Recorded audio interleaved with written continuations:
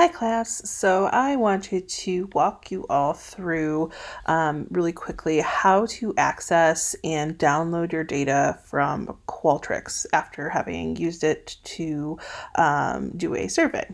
So for my students, you're going to go to niu.edu and access Qualtrics through our quick links menu. If you happen to be someone who just wants the other information, you'll access Qualtrics through whatever organization or university through which you have your access.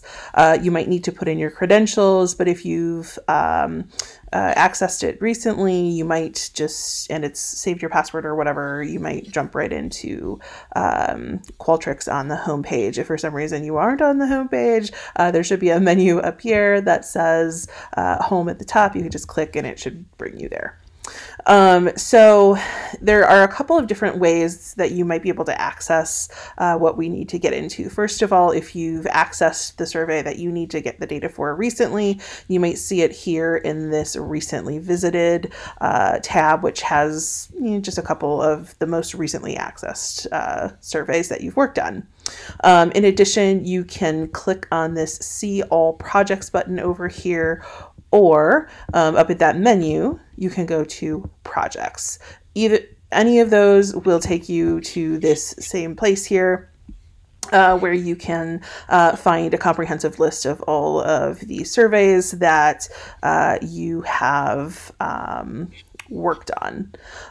So what you need to do then is go through and find the survey that you need the data for. So I'm going to use this one, smartphone use survey, right here. So something that you'll notice is that it says that the survey is active. You can see that the surveys kind of around it, for the most part, are closed. Now, you do not have to close out your survey or stop collecting data to access your data.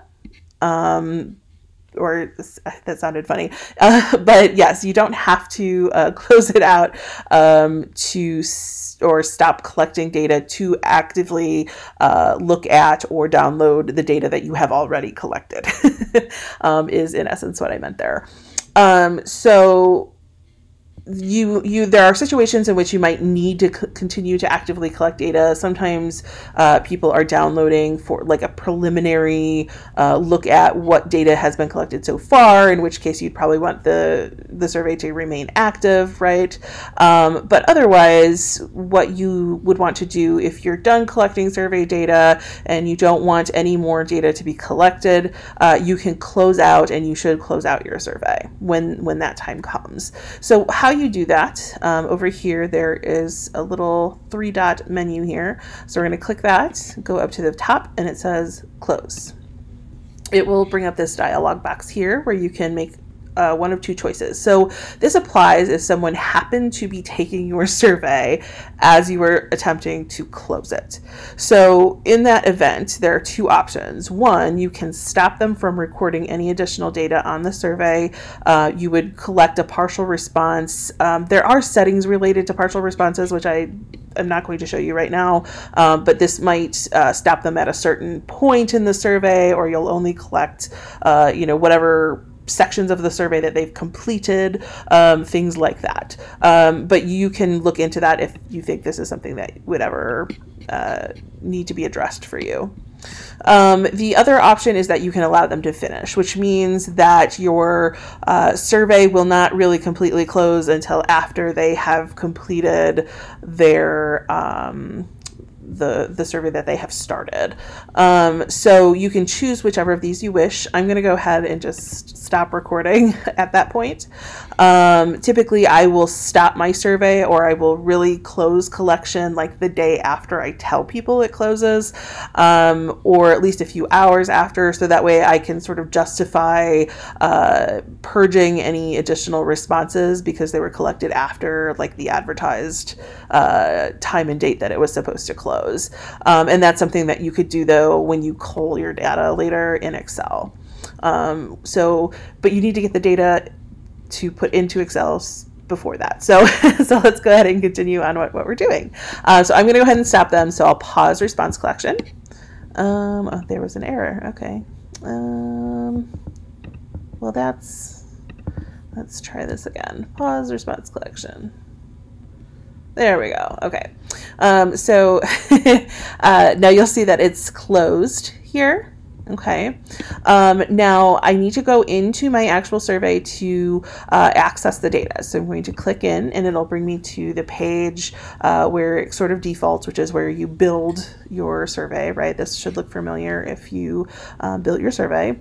Now what we need to do is up here in these tabs, there are a few things that you can see. There is a reports tab, which I'm not really going to show you much of today, but there are ways where you can sort of create certain reports that will show, I mean, just it sort of depends on what you ask it for. This though, it requires a lot more function than I think you all at this level are probably going to need, so we're not going to use this function, but it is here. There's the results section.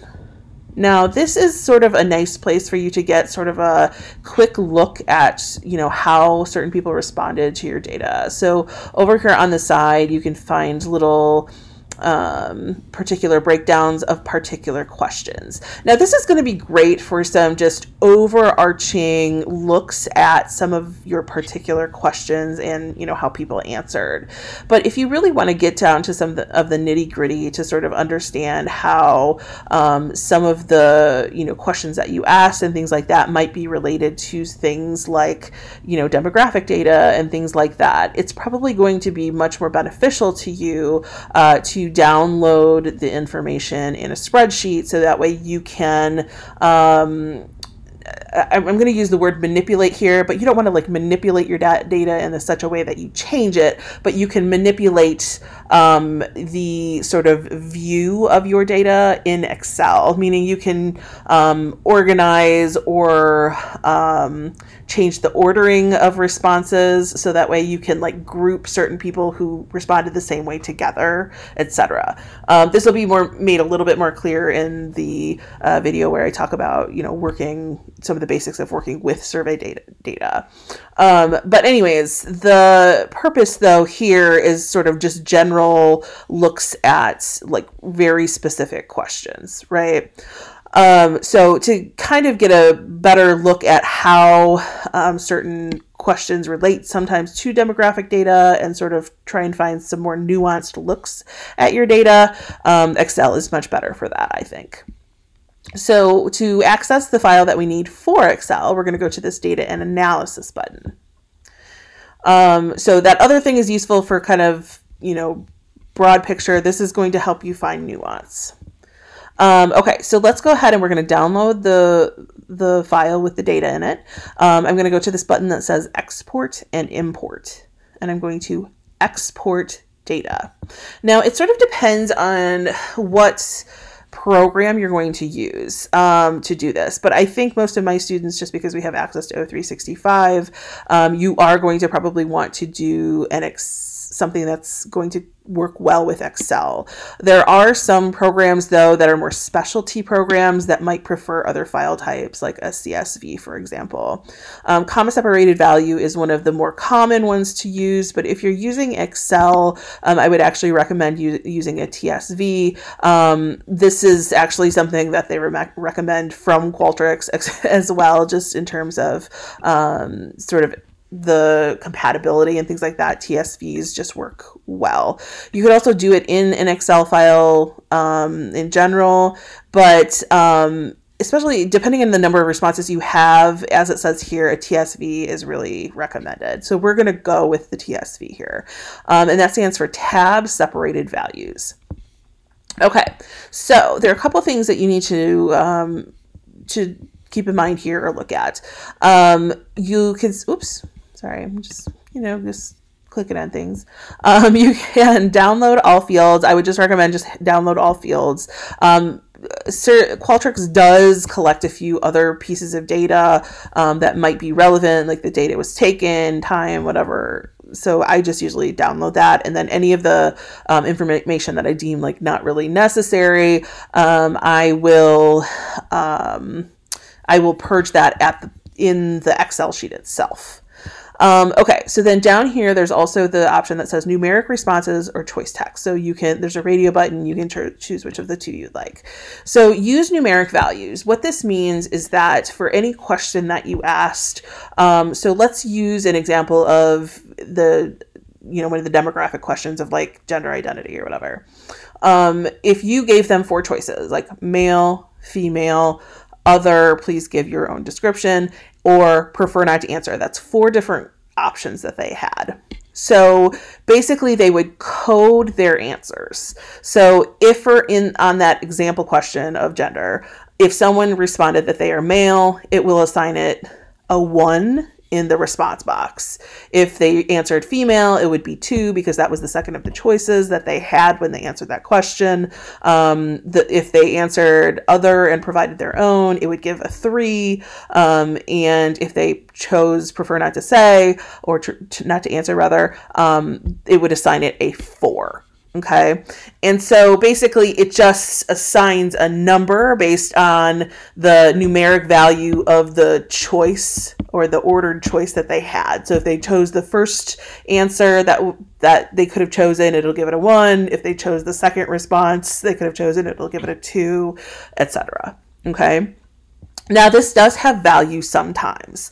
If you are part of like a really big study and you have like graduate assistants that are going to be, culling through some of your data, for example, but you don't necessarily need the people who are doing that job to know sort of like the nuance or like the specificities of answers that were provided, and you want to keep that a little bit more anonymous for whatever reason.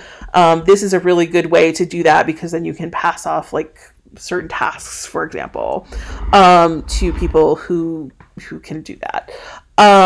Now, if you do this, though, of course, keep in mind that you are going to need to create some sort of a key for yourself, so that way you know which of those numbers is associated with which answers, right? So if they answered a 1 on question 2, what does that answer actually mean, right?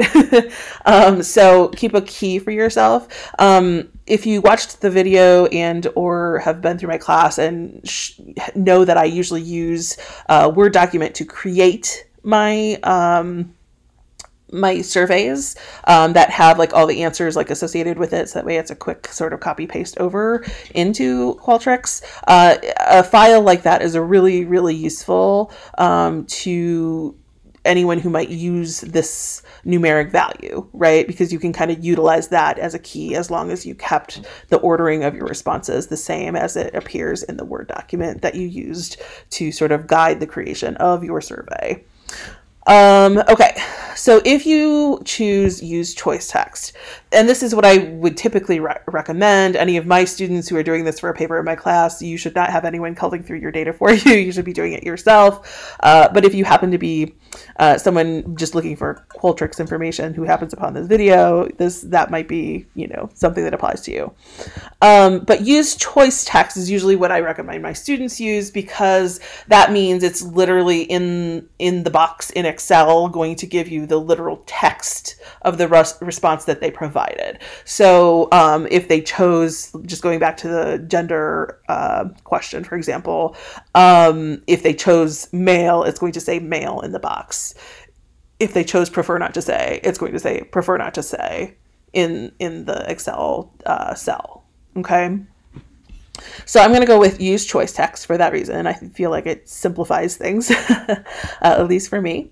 And I'm going to click download, and you'll probably notice in just a moment something flash up to my downloads folder up here. Yep, there it goes. If for some reason that didn't happen for you, you can download from right here. Just press this button. I'm on a Mac, so that's, it looks one way. If you're on a PC, it will probably be something towards the bottom of your screen that pops up. At least that used to be what a PC is. It's been a little while since I've been on one, but usually a file will pop up in a bar down at the bottom, and there's usually a little caret, or a little arrow there that you can click that will give you a menu to open the downloaded file. But okay, so let's go ahead and I'll sort of show you this. So if I go up here, I can click into my file. Now, if you're at least on a Mac, this is what happens to me. It is going to try to auto open it in your note reader, but you don't want it from there. So I'm going to close it out. And what you can do is you're going to bring up your Finder window and go to Downloads. You're going to find I have the TSV right here. So I'm going to right click and choose Open With. And then I'm going to go to Excel. Okay. So then it kind of brings it up here and you can kind of see what the data looks like approximately. Now, this data needs to be cleaned up. There are problems with it. For example, it has read the option of 3 to 6 to mean the 6th of March. So this is something that would need to be cleaned up on our data. You know, moving the format of that cell to be just regular rather than a date. So it would say 3 through 6, for example. But so there are things that need to be cleaned up in this data, but that's going to be another video. So, but this will at least get you to the point where you can access some of that general information in Qualtrics in that results section up top, and then also allow you to download your data to access it in Excel and play with the data to see what kind of fun patterns you can find regarding how certain people, you know, answered questions and things like that. But again, that will be sort of gone over in a different video. And so hopefully you'll watch that next and let me know if you have questions. Thanks for watching.